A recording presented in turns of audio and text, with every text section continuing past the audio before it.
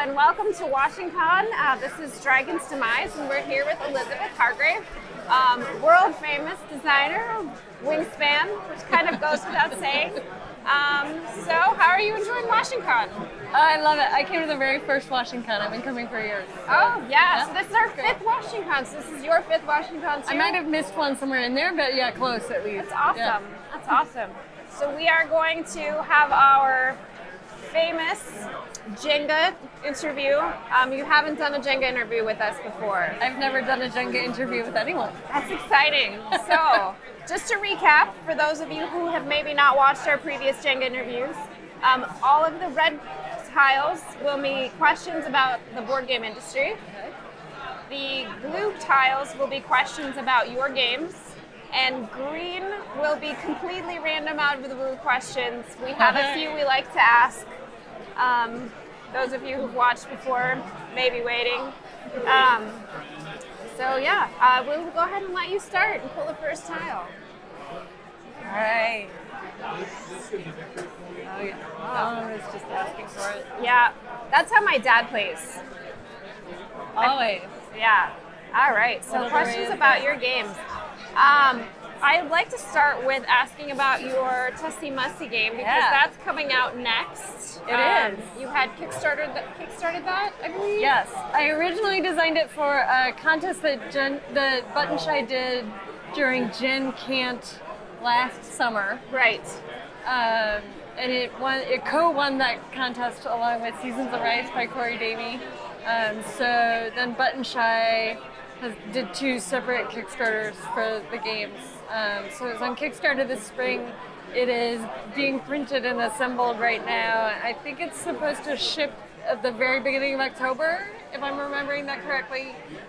So you can go ahead and pre-order it from Button Shy now, or into the future it'll be available on the Button Shy website. So it's an 18-card game that was inspired by Victorian flower language, which was a fad where people published whole dictionaries about the meanings that they assigned to different flowers and what it meant when you gave someone a certain flower. So there's flavor text on each card saying, when you give someone the camellia, it means you are a flame in my heart. But it has no effect. But right. But when you're giving people flowers, you offer them one face up and one face down, and they have to choose which one they want. And they each have different scoring conditions. So they're sort of deciding, do they want the sure thing or the hidden thing? And a lot of the game is sort of the psychology of which one, are you offering me face up the thing that you think that I want, or are you hiding something that might be better? That kind of thing. So that's Tussie Mussie. And it plays in about how long? It's super quick. Yeah, you play 3 rounds, probably in half an hour. Awesome. So it's a good throw it in your purse kind of game with beautiful art. Beautiful art. Art by Beth Sobel. Awesome. Makes me super happy. Yeah. All right. So my turn. I like the middle ones. Yeah. All right. So red, I have to ask, because we were talking about this last night, what was the ceremony like for winning the Kennerspiel? What was that experience like for you? Yeah, so the overarching thing, that there's a con in Berlin for the weekend before the Spiel Des Jahres ceremony, which is technically unrelated, but I'm sure it's no coincidence that it's that weekend. And then that Sunday night, when the con has wrapped up, there's a dinner for all of the nominees and all of the jurors for the Spiel and Kennerspiel, who are mostly like German board game media people. And then, so that was wild because that was my first time meeting all the other nominees who were like some of my favorite game designers. So that was awesome. And then so there was a little bit of preparation during the dinner. The MC kind of went around and warned us what question he was going to ask us on stage the next day. Well, that's nice. Very nice. And then there's a dress rehearsal. I don't know. There's a rehearsal Monday morning. and then for like an hour, and then the actual thing starts. And it's in this like fancy, modernish rock and roll themed hotel with all these like neon lights and guitars that you can check out and take to your room. But it's in a big hotel ballroom with lots of chairs in rows. There's like a whole audience that's mostly media people, I guess, and then lots of photographers. So they call each nominee up on stage and do a little thing about the game. And for everyone there, it was just like all these flash photographers going off in your face like you see with like paparazzi. Which they also warned us about, which was nice because it's just like an experience I had never had before.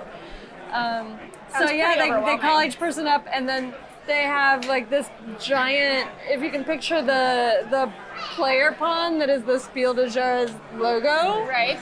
They have a really big one of those, like this big, on wheels with a sheet over it, and they like wheel it out on stage and pull off the sheet and reveal who the winner was. That's crazy. It's what they make a big production of it, and there's a drum roll beforehand too. Wow! And so you didn't know until the moment they pulled off the. Apparently, only 2 people know, like the people that count the votes, and then they don't tell anyone else. And then whoever carves it onto the. Right, they like print out. They must print out the cover of every game or something. I don't like the cover of Wingspan was up on the thing, and then they revealed it. Wow, that sounds crazy. It was intense. I was very glad that I decided to actually go and do it in person. Yeah, that's awesome. All right, 'tis your turn. That's my turn. The middle. Oh, those are nice and stuck. See, I'm like your dad. I always do the tap. I do it too. That's fine. I guess that's like the standard Jenga procedure. All right, more red questions. So just before the interview, we were talking about how all of the artists for your games are women. So far, yeah. Yeah, that's pretty exciting. What has that awesome. Experience been like to ensure that happens? Is that important to you? I love it. It was not my responsibility to find the artist. Button Shy asked me who my ideal artist would be for Tussie Mussie, and I suggested Beth, thinking she wouldn't have time, because I know she's doing tons of stuff right now, but I guess she made time for 18 cards, which is awesome. Yeah. It's so in her wheelhouse, and it turned out so beautifully. With Wingspan, I may have also mentioned Beth to Jamie, because I love her stuff, and so she did the player mats, but did not have time for the 170 bird cards. Sure. And then I just learned at Gen Con the story behind how Stonemeyer found the women who did the bird art, which is that Natalia Rojas's daughter goes to school with Alan Stone's kids. So I think it was literally like a playground conversation. Wow. Oh, what do you do? I'm an artist. Oh, would you like to draw some birds for us? That's amazing. It's amazing, and they just knocked it out of the park. And I think for both of them, it was kind of a life-changing commission, like to get hired to do that many illustrations, sort of all in a set, is just. I could see like how much more detailed and refined things got over the course of the 170 birds, because it's what an opportunity to practice your craft like that. Yeah, absolutely. And to do so many in such a short period of time, they worked their butts off doing all the art in the time frame that they wanted it. And it really paid off, and it's such a part of the success of the game. I think that the art is so beautiful. I mean, good mechanics and beautiful art make for an amazing game. Right. So, yeah, I would tend to agree with that for sure. Yeah. All right. Nope. Oh. Off to the side.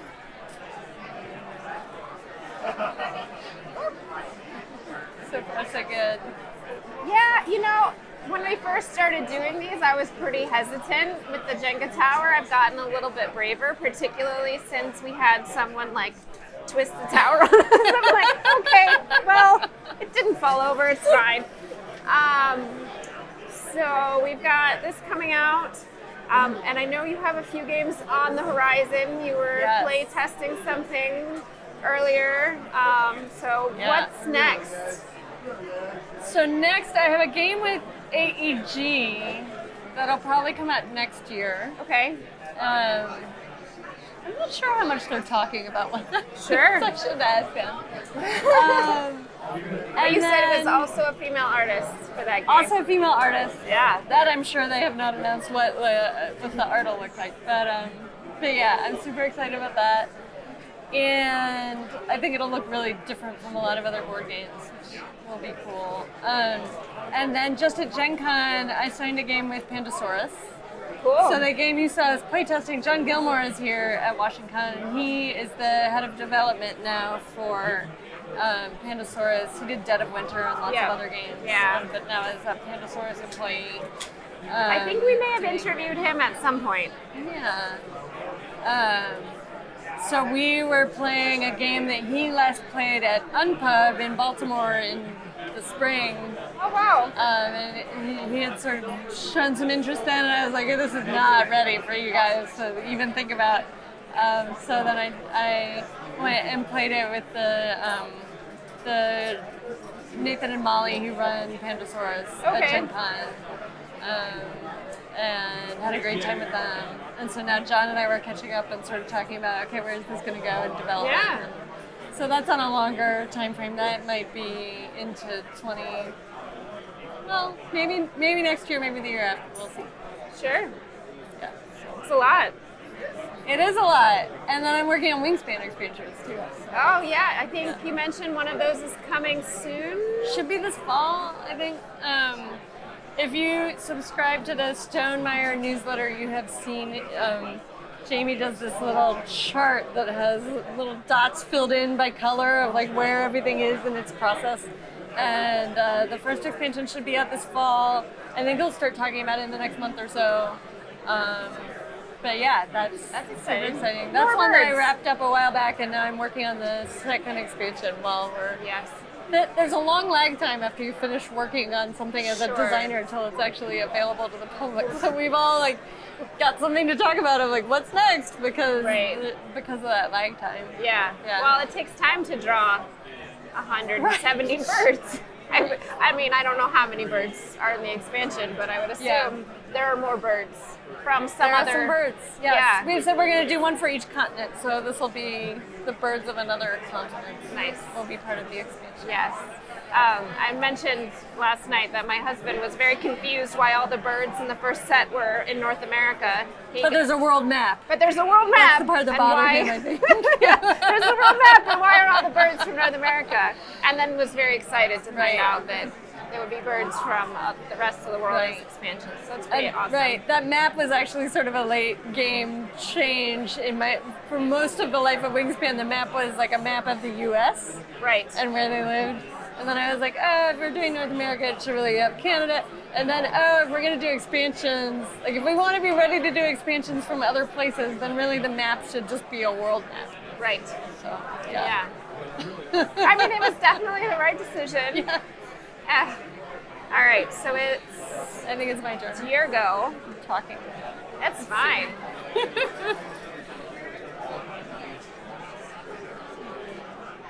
are stuck. I know. Here we go. Got it.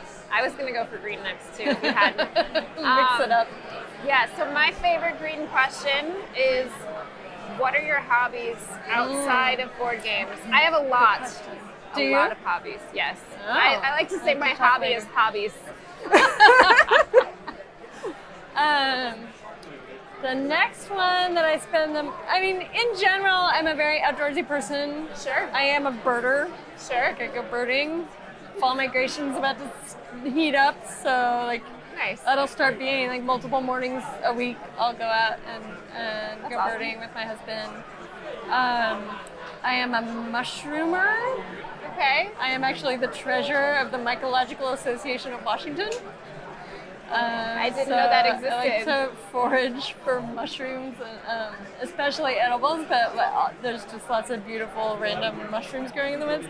this is also peak time for that. So like in a couple weeks, I'll be going camping with the mushroom. We call it mushroom camp. The club does not call it mushroom camp, but my husband and I do. What are you doing this weekend? I'm going to mushroom camp. Yeah. So like, yeah, just like going out into a couple spots that we have been going to for years, and like going camping with the club and looking for mushrooms all weekend, and then like arraying them out on tables, and there are people in the club that can identify almost everything. And wow. it's just so fun to see the diversity of what's out there. And that's awesome. often we'll find a good score of something edible, and people will cook it up. It's a lot of fun. What else? Those are probably the two biggest. We have a big garden. Okay. I'm a gardener. Yeah. Yeah. Yeah. And do a lot of traveling. Travel's awesome. Yeah. So, all right.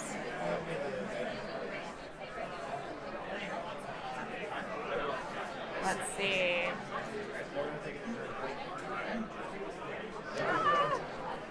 Like, oh, We've got red.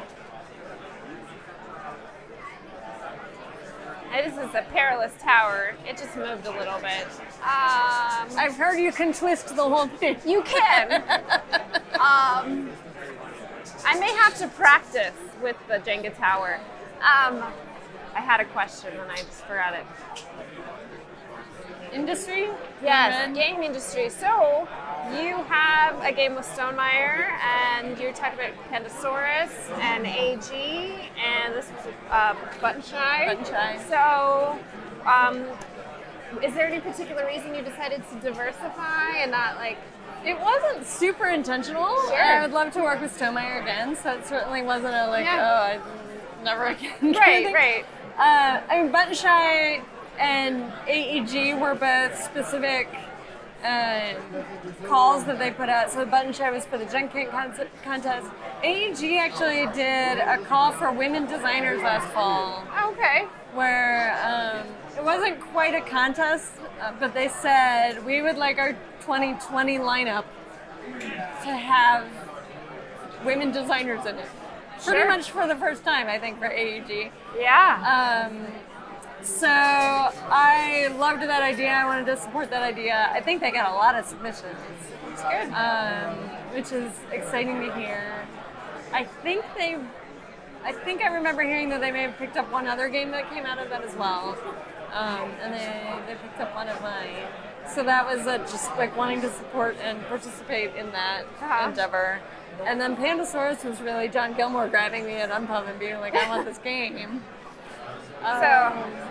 Yeah. Yeah, and I think it would be fun to work with him and sort of collaborate on the development for that game. So Yeah. it's been really interesting to see how different publishers do things, and I think that's going to be valuable for me as a designer to get that perspective of working with a lot of different people. So I'm happy it's worked out that way, but it wasn't super intentional. Sure.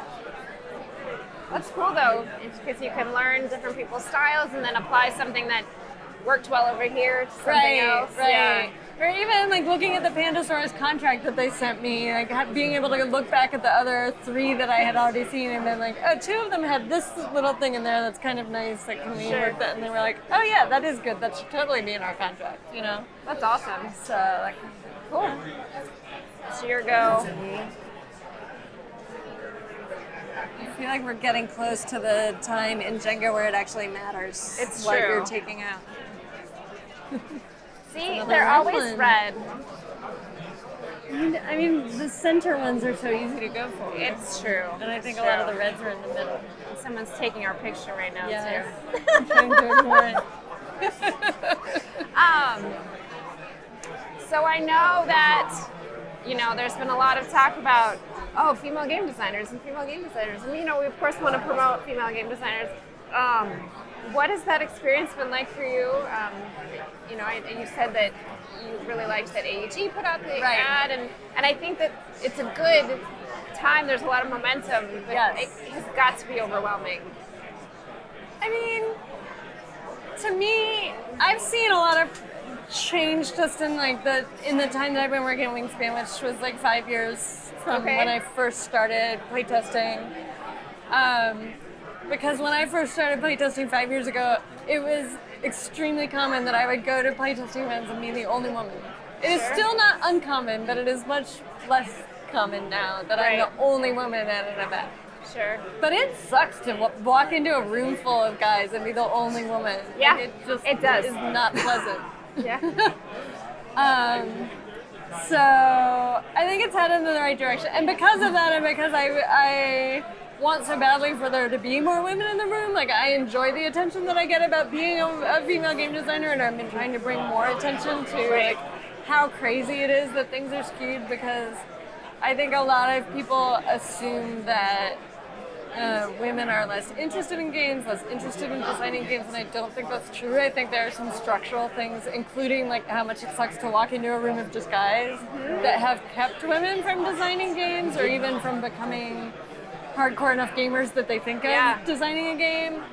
And so I think the more we talk about that, and the more I get attention for being a female game designer, I think it just helps normalize it, helps people think about it, because if it's not something that you've really paid attention to or like heard, that it makes people uncomfortable that the industry is so skewed. Like, I think it's helpful to keep talking about it, keep bringing attention to it, and I have seen noticeable change in 5 years, and I think we will continue to see noticeable change. I've seen that too, but on a much obviously smaller scale. But but it's I mean, WashingCon, the room looks great, right? Like, it's almost 50-50, I think, which is would have been unusual, I think, even 5 years ago. Yeah, for gamers. Yes. No, absolutely. I definitely saw a large number of people that you wouldn't have seen on the street and go, that person plays board games. You know, and playing games and being excited, and a lot of them wanted to play Wingspan. Yeah, and that's something I've heard from a lot of people is like, you know, I got a lot of emails from guys who are like, oh my god, my girlfriend never wants to play games, but she'll play Wingspan with me. Which is like both endearing and like, how hard have you really been trying to find a game that your girlfriend wants to play? Because Wingspan can't be the only one. And like, have you been trying to make her play Scythe all the time or something? I don't know. But it's great, and it's brought a bunch of birders into the hobby. Like, I met a bunch of people at Gen Con who said, we never played a modern board game before Wingspan. We heard about Wingspan through the birding press, and then by August they were at Gen Con. That's crazy. Crazy. Well, that's awesome. I am excited to hear that you're willing to keep taking that attention. Because it takes that leadership to take the attention in order to help move forward. So that's awesome. Yeah, and I know some women like just don't feel like talking about it because they get sick of talking about it. But I'm just like, no, we got to talk about it. Yeah, I'm happy to keep doing it. All right, is it my turn or yours? I think I did that once. All right. We gotta put more green ones in the middle. Have you ever completely knocked over the tower before the interview was over? Or by definition is the interview over then? Jacob is telling me once. All right. So Greg isn't here, but I would be neglectful if I didn't ask his favorite question. Oh? What is your favorite donut? Oh. Yeah. I don't eat a ton of donuts. I actually really enjoy cake donuts. Sure. Apparently when he was in high school, my dad worked in a bakery that made donuts. Okay. And he loves cake donuts. Yeah. And so I think he introduced me to cake donuts, and that's what like my natural taste is, because I ate them as a kid. I like plenty of other ones too, but that's like my home. There's if you're ever in Alexandria, I know you live on the other side of the Beltway, but if you're ever in Alexandria, Sugar Shack has really good cake donuts. Yeah. Yeah, they have like blueberry and red velvet cake donuts. Yeah. Yeah. All right. It's your go. All right. See ya. Oh, look at that. More red questions.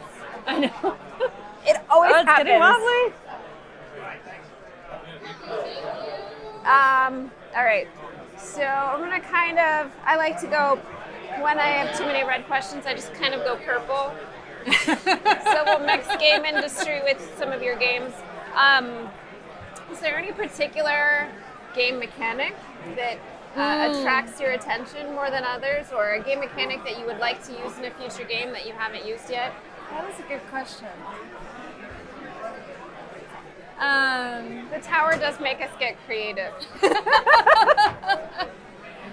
I mean, my go-to is engine building, which, I mean, Wingspan is all that, and that's a mechanic that I love, and will, I'm sure, come back to over and over again. And you know, working in with other mechanics. Like, I love when a game really builds over the course of the game. I would love to do a bag builder.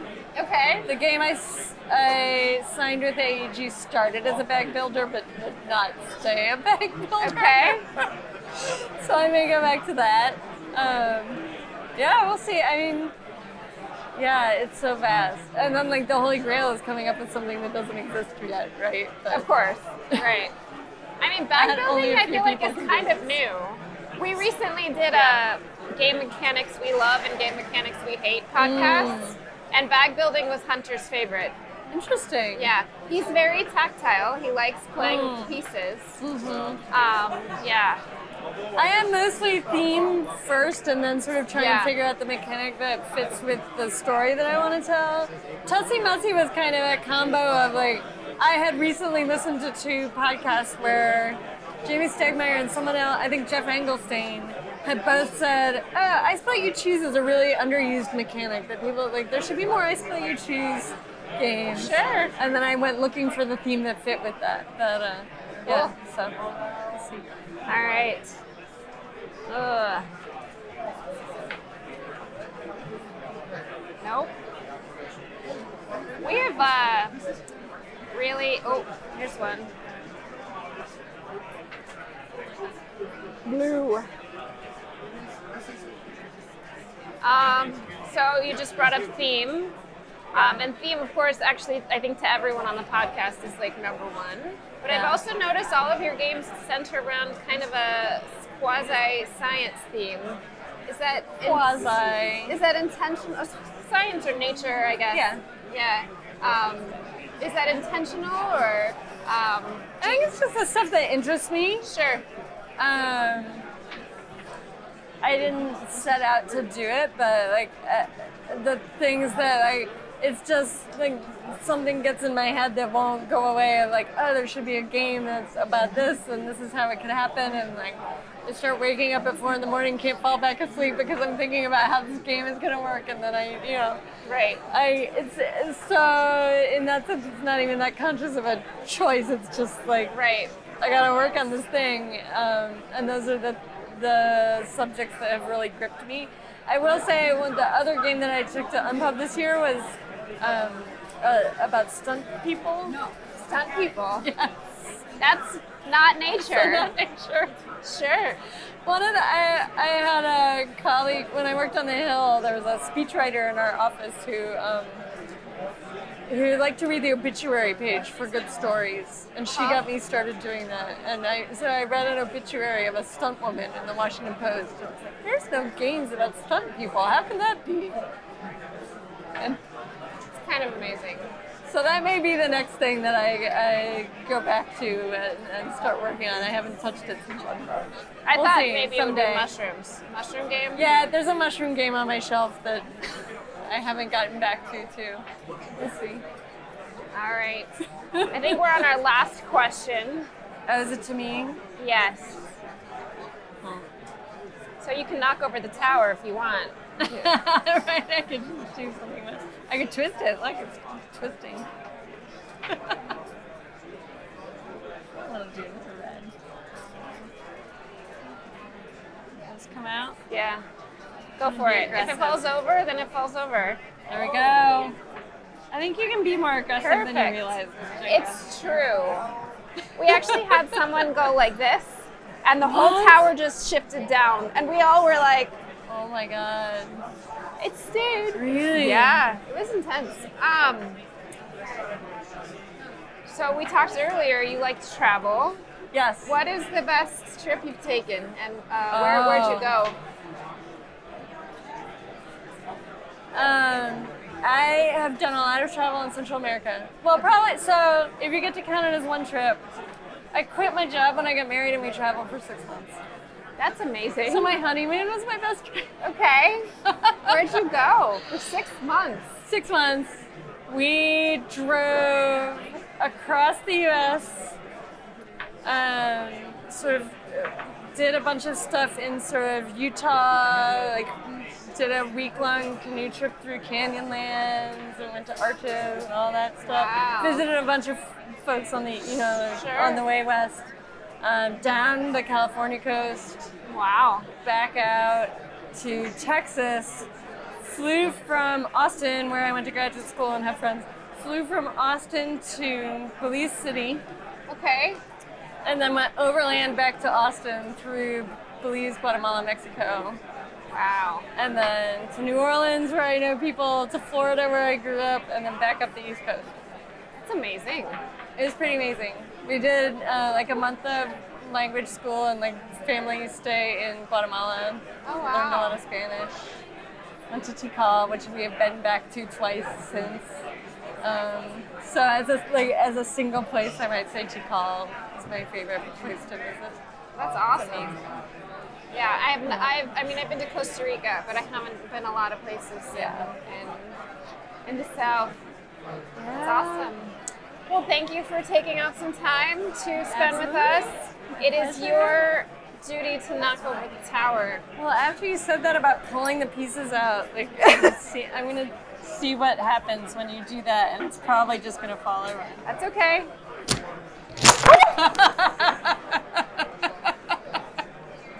But it started to just. It did. I want to say he pulled it out like 3 times before it actually fell over. Wow. Yeah. Do you remember who it was? Yeah, it was Eric Royce. And he's working on a dexterity-based game, so maybe he's practiced. Yeah. Yeah. Well, thank you for joining us. If you didn't come to WashingCon this year, we hope to see you next year. It's been great, and talk to you soon. Bye.